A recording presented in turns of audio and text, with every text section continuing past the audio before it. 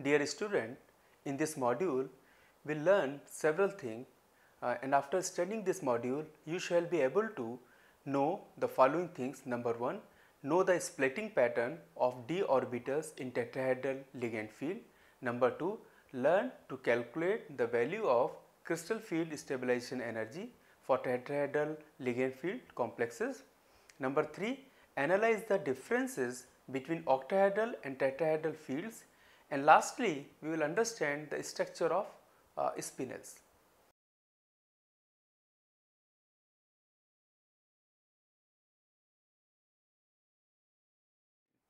The effect produced on application of the ligand field to the free metal ion has been greatly concerned to octahedral fields, as the orientation of ligand and orbitals in a complex in a octahedral structures can be easily visualized.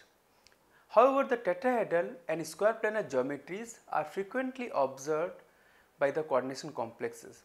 The geometry of the complex is different for different ligands, as for a tetrahedral ligand field are situated opposite to each other, that is, at opposite corner of a cube. Therefore, orbitals directed in between the ligand for octahedral orientation are now directed towards the ligands in the tetrahedral orientation and vice versa. So, the consequence of the difference between the octahedral and the tetrahedral ligand field actually is visualizes in the form of crystal field stabilization energy. In this module, we will discuss what happens if a metal is placed in a tetrahedral field of ligands. As we know, when a metal ion is exposed to an octahedral field, the degeneracy of the d orbitals is lost. They split up into lower energy T2G group, which is characterized by orbitals whose lobes point between the ligands, and a higher energy EG group characterized by orbitals whose lobes point toward the ligands. In a tetrahedral field, the ligands are sited at opposite corners of a cube, which circumscribes the octahedron. Hence, the orbitals with which are directed between the ligands in the octahedral field are now directed towards the ligands in the tetrahedral orientation. Similarly, those orbitals which were first directed towards the ligands in the octahedral orientation are now directed between the ligands in a tetrahedral field.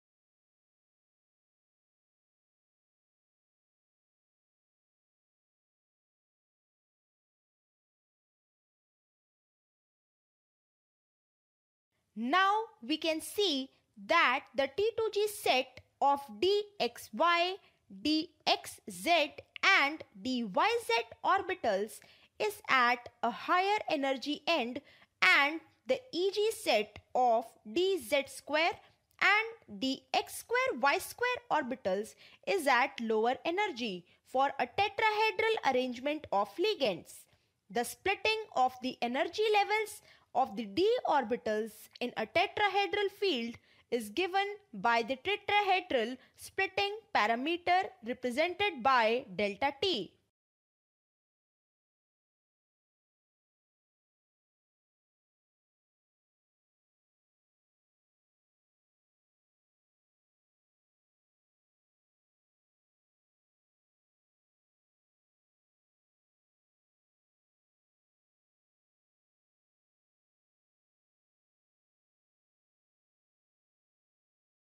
The value of tetrahedral splitting parameter delta t is equal to 4 by 9 times of delta naught, that is octahedral ligand field splitting parameter. The tetrahedral ligand field splitting parameter is smaller as compared to octahedral ligand field splitting parameter. This is due to the fact that the relative degree of interaction between the point charge representing the ligand and the orbitals is small in the case of tetrahedral orientation as compared to the octahedral field. The important result is that the smaller value is not enough to stabilize unpaired electrons in the higher energy T2G orbitals when there are holes in the EG orbitals. Hence, tetrahedral complexes are always in the weak field limit. This causes all tetrahedral complexes to be high spin. The value of delta T is very less as compared to pairing energy in ordinary complexes. That is why high spin is favored. There are only 4 ligands in the tetrahedral complex and hence the ligand field reduces down to 2/3 of the octahedral field. The direction of ligand approach in tetrahedral complex does not coincide with the d orbitals.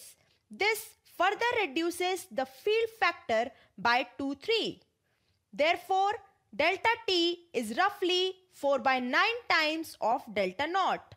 As a result, all tetrahedral complexes are high spin since the CFSE is normally smaller than the pairing energy. Hence, low spin configurations are rarely observed. Usually, if a very strong field ligand is present, the square planar geometry will be favored. The crystal field stabilization energy for tetrahedral complexes is calculated from the following equation 2. These can be used in discussions of the stability for the tetrahedral complexes. The crystal field stabilization energy for a tetrahedral complex is shown in the given table.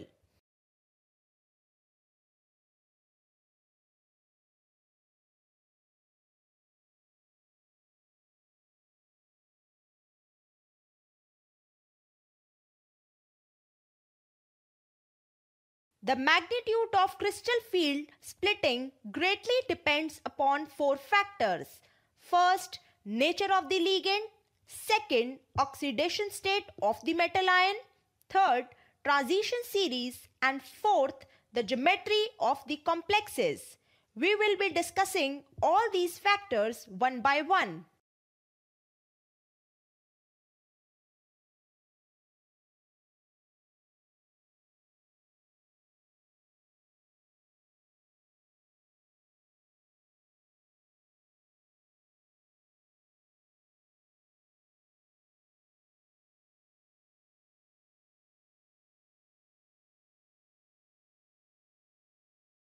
The magnitude of crystal field splitting greatly depends upon the nature of the ligand.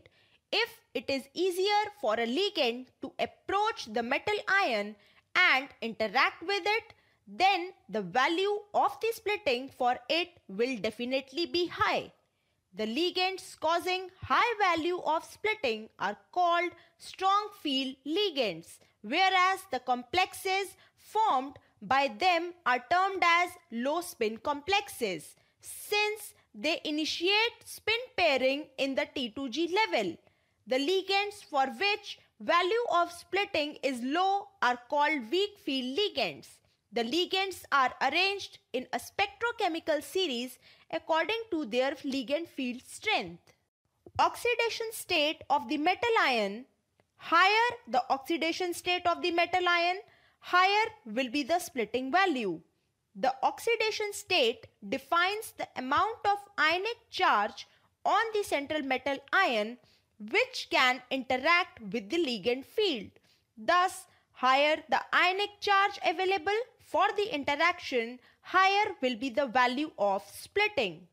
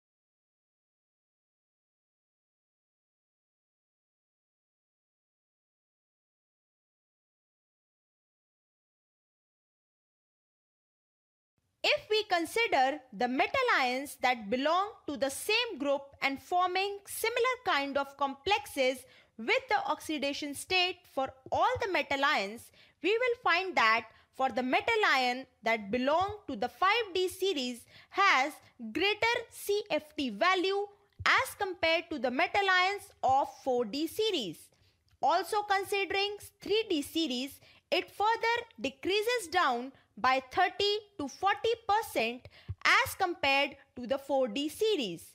The effect is basically attributed to the size and spatial arrangement of the orbitals under consideration.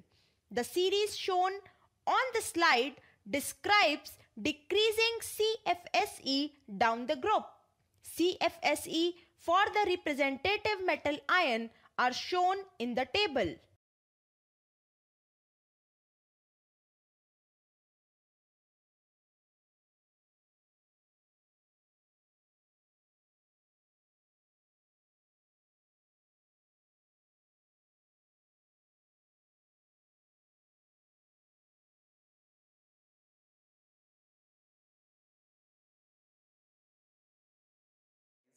the actual thing which we have learned in this particular module. So there are following points which we have learned.